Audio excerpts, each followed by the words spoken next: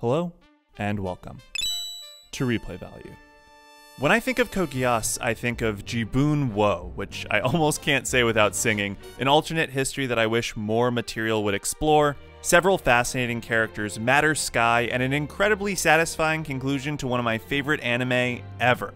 But that's because I love Code Geass, in spite of its flaws, from its treatment of chess, the soft reset in Season 2 to force back the school setting, the second OP, the unprompted fan service. But none of those issues that I have are as widely divisive as the scene referenced in the title of this video.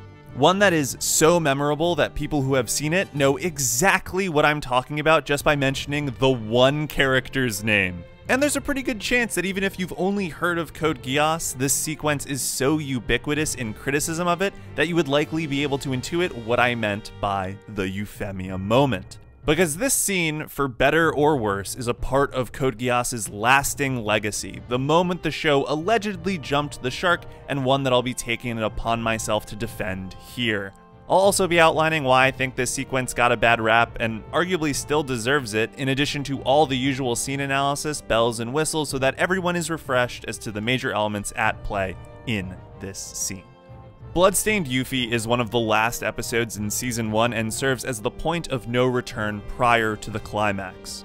Over the previous few episodes of the show, Princess Euphemia has gone through quite the emotional journey, confirming that her half-brother Lelouch is not only in fact not dead, but also Zero, the leader of the rebellion helping the Japanese fight against the Britannian occupation. Lelouch even went so far as to kill their half-sibling Clovis, who was the previous viceroy of what is called Area 11.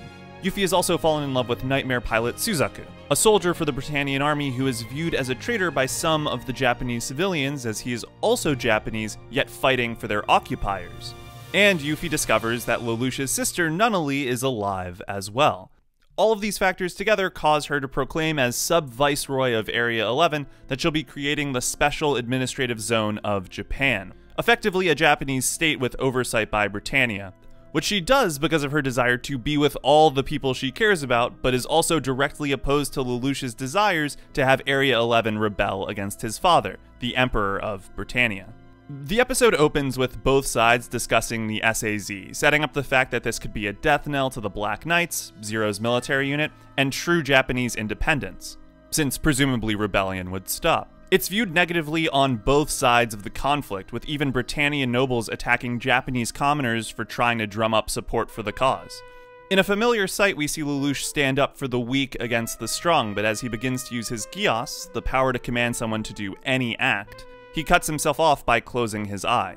This scene has two interpretations. One, that he stopped himself because his friend would have also made eye contact as the command was made, or that his Geass began to appear unintentionally and he realized before he said something he didn't mean, in this case, telling the man to kill himself. This concept of Geass going out of control had been foreshadowed in a previous encounter with Mao, another user whose power to read minds developed to the point where it could never be turned off and led to the worst possible tragedy for him, being abandoned by C2. As Lelouch meets privately with Euphemia at the ceremony to announce the SAZ, he tells her of his plan to be shot by her and continue his rebellion with public support. At that moment, though, his Geass acts up, causing both him and C2 to fall to the floor in pain, though only C2 is aware of what's happening, as she says he's reached that point, and Euphemia is only able to convince Lelouch not to go through with his plan because she's being considerate of Nunnally. She's giving up her claim to the throne because she truly desires this outcome. An opportunity to be with Lelouch, Nunnally, and Suzaku without anyone having to fight anymore. Even as Lelouch continues to try and bait the pure Yuffie into saying something that will give him cause to continue his plan, she's just entirely honest about her feelings and her desires, not wanting to lose anyone important to her, which of course includes him. As Lelouch declares her win, a calming vocal track begins to replace the more confrontational music to confirm the peaceful aftermath. At this point, there's no more tension in the scene. Lelouch is no longer holding a gun, it's just two siblings chatting comfortably, probably made most clear when Euphemia questions his certainty that she'd shoot him if he so demanded. Lelouch begins to explain his power, that he could command her to do anything, a claim so ridiculous that Euphemia can't help but exclaim, 変な冗談ばっかり。本当だよ。例えば、日本人を殺せって言ったら、君の意思とは関係ない。where the music suddenly cuts, and Euphemia, who struggles against the command for a moment, succumbs to Geass and does in fact begin the process of massacring the entire Japanese population at the ceremony. It's a tragedy of epic proportions, both in how it affects the world at large and how it affects our principal cast. Loss of life, and a farewell to any semblance of a happy ending. What I really appreciate about the sequence, though, despite the obvious stuff like the dramatic nature of Lelouch battling against the straightforward Euphemia, I wonder if their outfit colors have anything to do with their moral alignment, is how the moment-to-moment visuals play into the critical beats. Notably in the command, we never see Lelouch activate his power. Using Geass follows a three-part visual structure. First, command and close-up of Lelouch's eye, followed by zooming into the target's eye, and finally visualization of the Geass shifting brainwaves or something along those lines. In this case, we skip the first one of those entirely, not even the usual sound effect plays in that scene, instead using this far shot that makes both characters small in the frame. It's supposed to be a total undercut of the viewer's expectations, as much a shock to them as it is to Lelouch.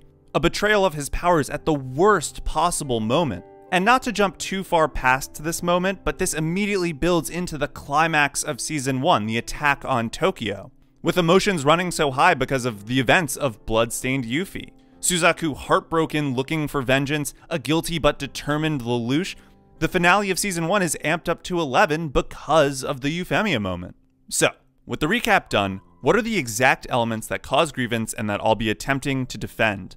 Unsurprisingly, they're all based around the statement, "Kill all the Japanese," which is argued to be a Diabolus ex machina, an unexpected event that suddenly ruins everything for the protagonist, the opposite of a Deus ex machina. There's the fact that Lelouch says those words in the first place, the idea that the Geass activation came out of nowhere, and the timing on that activation to occur at that very moment. The second one of those I think I've already put to bed. It had been foreshadowed not just by Mao in the previous arc, but twice in this very episode. I have what I think is a convincing argument for Lelouch's statement, but the timing window, well, let's detour really quickly. Because this is such a divisive topic, I want to quickly overtly state that I understand why people don't like this scene, and why I think anyone would be justified in not finding my upcoming conclusions satisfying. I don't think this is like the Hyoka finale where most of the detractors believe it to be unsatisfying because they're missing the subtext. That is not the case here. I think there is a legitimate complaint about the timing of Lelouch's Geass becoming permanent to be contrived in its writing. That the show had painted itself into a corner with Euphemia's personality, political beliefs, and relationship with Lelouch, such that Lelouch had no choice but to accept her terms and end the core dramatic thread that defined the show. He admits as much in that very conversation, and it is only by the grace of the screenwriter that this ending is stalled and the show continues without making Lelouch kill an innocent character without just cause. I don't think people are wrong for not liking that. Of course, most if not all fiction writing is convenient in some way. New conversations open with contextual material so the unknowing audience is clued into the discussion and character names. The start of the story coincides with the inciting incident and not the majority of the protagonist's irrelevant childhood. We don't watch characters slowly and silently eat all their meals. But those aren't massive plot points that define their stories. It's easy to nitpick convenience in writing, but it tends to be bad faith criticism about stuff done for the audience's benefit or story pacing, and that undermines actual complaints with elements that legitimately strain the audience's suspension of disbelief. The Euphemia moment isn't something insubstantial, it is the climax of the story to that point and has massive ramifications for the entire plot and almost every character. The audience has to accept that Lelouch's Geass went crazy at this exact moment, and he made eye contact just as he made that statement instead of the previous ones. That's a pretty convenient timing window. So I'm not here to tell you that this sequence is handled perfectly. If it was, this video wouldn't exist because no one would be complaining, and my argument regarding the timing window is not that it's perfect and that you're crazy for being bothered by it. Suspension of disbelief varies between watchers, so if Code Geass hasn't captured your imagination at this point in the show, I can totally see why this would bother you instead of shocking you, as I'm led to believe was the intent by the shot selection and the timing of the sequence. Brief tangent though, I do wonder why you stuck around to the Euphemia moment. I don't know how no one seeing Arthur wearing Zero's mask when everyone in the school was chasing him wasn't the capstone moment of implausibility. Though the tone of that sequence was clearly comedic, so it doesn't carry the same weight. Still though, I mean, come on, it was pretty ridiculous. My defense of the Euphemia moment is not an attempt to convince you that the linchpin sequence is not convenient in its timing. That's an unfortunate side effect of trying to unite Lelouch and the audience in their shock about the event. But rather that Lelouch's statement is not all that outlandish when you consider his character, and that even if you do believe the Geass activation moment to be a Diabolus ex machina because of the timing, it is thematically consistent with the story. In my chess video, I referenced the Euphemia moment's tendency to be discussed as Lelouch's poorly timed joke, but I don't think that's a fair description because I wouldn't describe Lelouch's statement as a joke. Lelouch means everything he's saying to Euphemia in this scene. If anything, he's being more honest with her than literally anyone not named C2, and there's two reasons for that. For starters, he's let his guard down. He's with someone he trusts and who cares about his most important person, Nunnally. Nothing he does from this point on is a tough decision. The tough decision was agreeing to work with Euphemia. After that, there's nothing to worry about. His scheming has come to an end, and his time as Zero, the master of rebellion, is over. Lelouch is surrendering, and that's the other part. Lelouch is a walking incarnation of pride. It has been shown over and over again how he thrives on outsmarting people, laughing hysterically whenever someone walks into one of his traps, his showmanship in the rescue of Suzaku. Hell, Cornelia makes an amazing read on Zero and says that he's prideful, presumably based on his tactics. That's borne out by the fact that Lelouch never thinks he's going to be defeated. He usually has the one singular strategy for that encounter, and he's insanely confident in his abilities. Justifiably so, by the way. When he is defeated, like against Cornelia in that same fight, he complains about the unequal playing field, to which C2 rightfully calls him a sore loser. Lelouch is a proud guy. He doesn't like admitting defeat, and so when he's surrendering to Euphemia, he's doing the classic, I could have won if I wanted to. That's totally in character, and when Euphemia says, you're just being silly, to his assertion that he could win, it's all the more reason for him to double down and state the thing that is the most abhorrent to her as if to prove he could do it. The thing that he would do if not for the fact that he cares about her. The other thing is that because Lelouch's guard is down, he's not being cautious. And I'd actually argue that Lelouch is not a particularly cautious guy to begin with. Arthur running off with his Zero mask being a one example on that list, and his cavalier attitude towards his Geass as a get-out-of-jail-free card that almost winds up biting him in the ass against Cornelia as A2. But especially because he thinks his fight is over, it's unlikely he'd be considering Mao's permanent Geass affliction as he's having this conversation. Again, maybe another example of his pride. So I think Lelouch is consistent as a character in this scene. He's not the kind of guy to be focused on the worst case scenario and is absolutely 1000% the kind of guy who, if you beat him in something, would start talking about how he had a brilliant plan that he could have used if he wanted to win. Him saying something so outlandish to exaggerate his point seems only natural for a proud guy like Lelouch. But the character flaw that leads to his statement is only one part, because his Geass needs to activate in order for anything to happen. That, I believe, is best explored by taking a look at what exactly Code Geass is cribbing from in its dramatic ideas. Part of the Diabolus ex machina moment being consistent with the thematic nature of the story is a reminder of what kind of drama Code Geass is in its DNA. Code Geass is a tragedy, or at the very least it likely fancies itself one of the Shakespearean variety.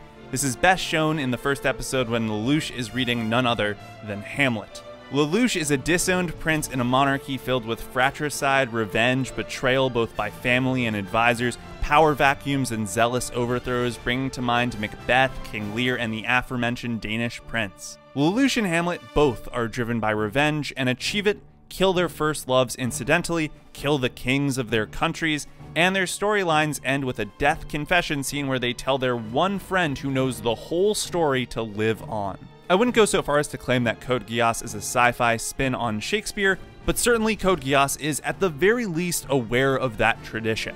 Ex machina moments are not infrequent in Shakespeare's works, like the ending of Romeo and Juliet, where the message of her plan to take a potion that will make her seem dead just happens to be delayed and, in a moment of story convenience, Juliet doesn't awaken in time to stop Romeo from killing himself, but wakes up immediately after and kills herself before anyone can find her. They are frequently used, like in the previous example, to create the tragedy from what would otherwise be a happy, triumphant moment, especially when the characters do not deserve it for their previous actions, especially when it comes to the killing of others. And that's basically what's happening here. Lelouch is not allowed to achieve happiness because he has caused so much destruction to this point. Another tragic element at play, though not Shakespearean, is the Faustian bargain Lelouch makes with C2 for the power of kings, which she notes will isolate him. Something borne out by Zero Requiem, which is the ending of Season 2, and which of course winds up being the vehicle for the Diabolus Ex Machina, the double-edged sword that both brought him to this moment and will now be ripping it away. This sequence reinforces the idea of Geass being a curse beyond just C2 saying so. Sure, we saw what happened to Mao when his Geass became permanent. He lost his mind in C2, which certainly falls under tragedy for that character, but he was an antagonist. The only real downside to Geass for Lelouch to this point is that he wiped Shirley's memories, but that's just fallout from non-Geass related actions. Everything else has been coming up rainbows. This aspect of Geass's curse hits a lot closer to home because it's our protagonist who is burnt directly because of Geass. And it kills a character who the audience has gotten to know and appreciate, if not outright like, quite a bit. Because it is Lelouch's pride that leads him to say the words, the tragic element is in full effect. If not for this character flaw of needing to win, Lelouch, Euphemia, and everyone else would be happy instead of the insane brutality of both the massacre and the following attack on Tokyo. It is only by the gift of his Geass that Lelouch is on the verge of such happiness, and it is a curse that destroys said happiness and punishes him for his pride.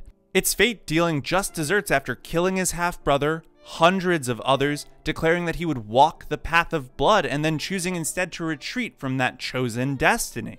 On top of that, it immediately forces Lelouch to realize that he's just a faker when he speaks about being a messiah for the Japanese people. Going from declaring himself their true savior as opposed to Euphemia in his rage, and then after condemning the innocents to their deaths, has to reckon with his own self-image crumbling. It would seem that at the very least some part of Lelouch wanted this, the opportunity to play hero. Otherwise his grandstanding with Euphemia was completely farcical. And it is all the more tragic that fate granted him his wish in the worst possible way. This concept of fate having a direct hand in the Geass's activation even gets a feasible in-universe explanation with C's world and all the mystical elements that don't get proper explanation in Season 1. But for the purposes of this discussion, that's not relevant to the viewer's initial interpretation of the sequence, since that material is only made clear in the second season and could arguably be a retroactive explanation on the part of the creators. Again, I'm not arguing that the timing window isn't convenient, but even if you consider the sequence to be a Diabolus Ex Machina, that's right in alignment with the story's dramatic intent. And the shock factor that unifies the audience with the horror of Geass is designed to make us question whether it really is a blessing or a curse, and raise questions about the kind of person Lelouch really is. A moment of reflection for himself in that regard as well. So, acknowledging that the timing window is this critical element that serves to create shock value in the scene, I have a thought experiment I'd like us to consider. Imagine an alternate world where the Euphemia moment is played for suspense instead. So once both characters collapse for the Geass's maturation, instead of C2 saying the more vague, he's reached that point, she says explicitly, his Geass is permanent now. And when we cut back to Lelouch, his eye is red for the rest of the scene, ready to send off a command even though he's clearly unaware of it. For the viewer, the remainder of the conversation is just a question of when Lelouch will utter a command without realizing it, and how bad will the consequences be. It's a ticking time bomb in the background of the episode that creates tension, even as the conversation on the face should be undercutting that, since it's a moment of surrender and togetherness for the two on screen. It's very much a touch of evil Hitchcock way to play the scene, and personally it's more my taste anyway. The question I have is, if you think that the original's timing window is too contrived, does this alleviate that for you? Making the audience aware of what's going to happen prior to the command, instead of unifying with Lelouch's shock when Yuffie collapses fighting against Geass. Nothing would even have to change from that point on in the sequence. We'd have to fix some of the music in that scene, but it's just a small tweak to change the viewer's engagement with that sequence. And it might also do away with the viewpoint that the final moment is too convenient. I doubt it fixes all of the issues that anyone could have with this sequence, especially for those that felt a strong emotional attachment to Euphemia, but personally I think I'd really enjoy the sequence being played that way, and I have a feeling I'm not alone. So after that lengthy defense and thought experiment, here are my major issues with the Euphemia moment, because while I don't have the same problems that I just defended it from, I do have some legitimate complaints. The Euphemia moment doesn't actually wind up changing Lelouch's character by a significant degree. Sure, it completely upends Cornelia, Nina, and of course Suzaku, but for our protagonist, the second season's memory wipe also seems to undo any of the lessons that should be learned. He killed the first girl he ever loved, and it was all his fault! Yet it seems like Euphemia's passing becomes more Suzaku's character arc than it does any part of Lelouch's. It does wind up being motivation for Zero Requiem. The parallels in the second season regarding Nunnally's SAZ are super fascinating. Suzaku flaying Tokyo because of Geass in another parallel is thematic gold, but I cannot help but feel like its impact on Lelouch's character is limited to the moments between his Geass firing and then his gun firing. It just seems odd that it has so little impact on his character because Lelouch is so busy at the start of the next season trying to reestablish the Black Knights and everything else. There's no time for contemplation because we have to get back to the norms. My other issue is similar. The show should have hard committed to the idea that Lelouch now has to be particular about his words when he's not wearing the Zero mask.